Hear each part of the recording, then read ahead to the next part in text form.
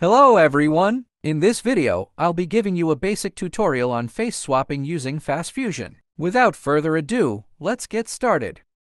Here, 10 processor options are provided. The first, Face Swapper, is checked by default. This is a mandatory option for face swapping with images. Upload the replacement face image at the source file location, and upload the original image or video being replaced at the target file location. The window on the right is the preview window after face replacement, and also the final effect after inference generation. From the current default settings, the clarity is far from enough. At this point, another processor needs to be added. Check Face Enhancer in the Processor section. It means face enhancement used to improve the details and clarity of the face part. At the same time, we see that below the Processor section, a Face Enhancer model has appeared. The default selection, GeekGAN V1.4, is not the highest precision model. Expand the drop-down box. These are higher precision face enhancement models. Resolutions range from 256 to 2048. The higher the resolution, the higher the processing detail and clarity. For example, 2048 means super resolving the face to 2048 pixels. Although higher resolution can provide more detail, it's not always the best choice. When choosing, consider actual needs. Higher resolution may bring unnecessary details, affecting naturalness and style. You should choose according to actual needs, aiming for natural enhancement rather than simply pursuing resolution. In fact, 512 pixels of facial detail is already sufficient to support 2000 to 4000 global images. Therefore, it is recommended that in most cases, use the 512 model for face enhancement. Below the face enhancement model is Face Enhancer Blend. The default setting is 80. This parameter controls the effect of the Face Enhancer processor. When set to 0, the Face Enhancer processor will be disabled. When set to 100, the Face Enhancer will be fully enabled, delivering the highest clarity. Next is the Face Swap Model section. Although various face swap models are provided here, before the new version, for Asian faces, the FP16 model was the preferred choice. Other available models include Blend Swap, HiFace Unofficial, and Uniface. The effects of other models are terrible. If you're curious, you can try them yourself. This new version also added 3 hyperswap models, namely A, B, and C. I personally feel that the new models have significantly improved facial details. Below the face swap model is the Face Swapper Pixel Boost setting. This parameter is used to increase the pixel count of the facial area during face swapping. By the way, both the Face Enhancer and Face Swapper Pixel Boost can improve the clarity of the face swap.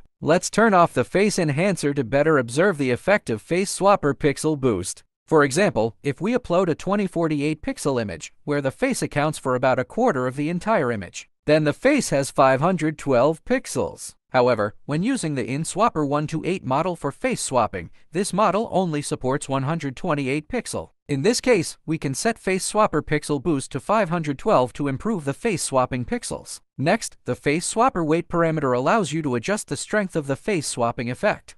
A higher value makes the face replacement more noticeable. For example, setting it to 0 will make the face look more like the original, while setting it to 1 will make it resemble the target face more closely. Looking at this, you might be very satisfied with the clarity, but don't rush, it's not over yet. The Frame Enhancer in the processor processes the entire image for enhancement.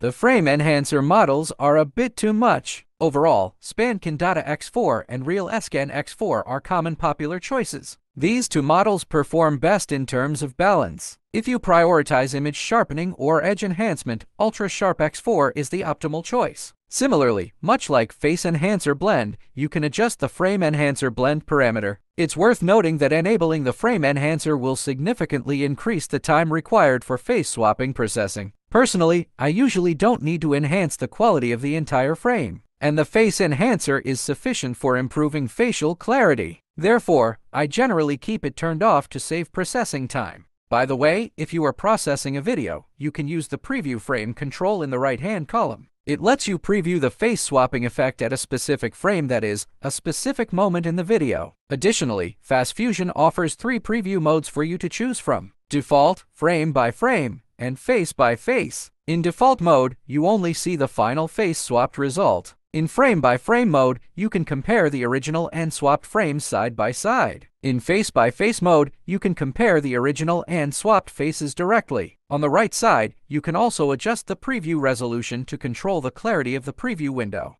Below that, the trim frame parameter allows you to crop the video and define the specific segment where face swapping should be applied. For example, if you only want to apply face swapping to the second half of the video, you can drag the start handle of the trim frame indicator to the middle point. The red highlighted range represents the selected segment, in this case, the latter half of the video, where face swapping will be applied. The first half of the video will remain unchanged. After setting up the model, scroll down. Click Start. In the terminal area, the progress of our face swap will be displayed,